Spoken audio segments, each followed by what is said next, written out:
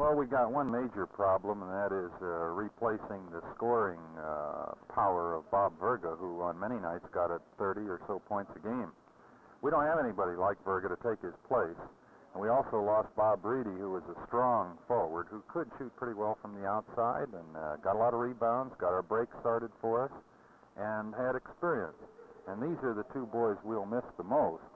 And what we'll have to do, I predict probably that Duke University will have her most mediocre basketball season since I've been there. But by the same token, quite honestly, I'm looking forward to the challenge, because sometimes boys have a way of working harder and trying to make up for these losses, and the chemistry of a ball club in certain years changes.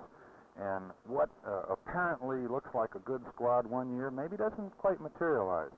And so this year, where we don't have a superstar, maybe we can be a better team and make up for some of it, although I can't overemphasize how much the loss of a Bob Verga will mean to us.